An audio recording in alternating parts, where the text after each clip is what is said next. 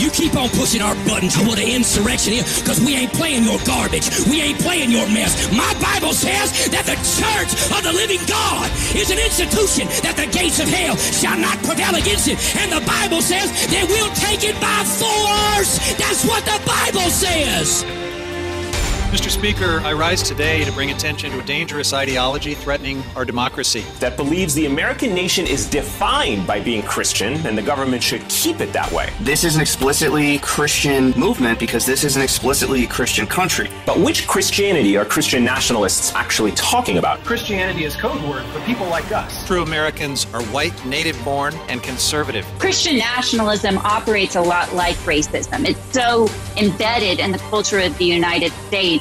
White supremacy and Christian nationalism, toxic marriage that is dividing America along religious and racial lines. The most dedicated Christian nationalists in America a century ago were the members of the Ku Klux Klan. I tell you, Leviticus 19:18, love thy neighbor. It says, love thy neighbor of thy people. My people are white. So what do Christian nationalists really stand for?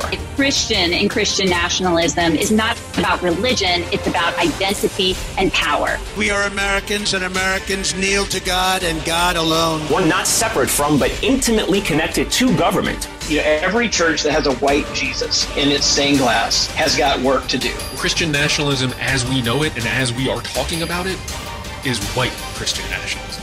A very vocal and influential group of people who are now becoming more radicalized and militant.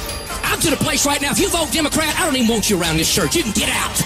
You can get out, you demon. I don't care how mad that makes you. You get pissed off as you want to. You cannot be a Christian and vote Democrat in this nation.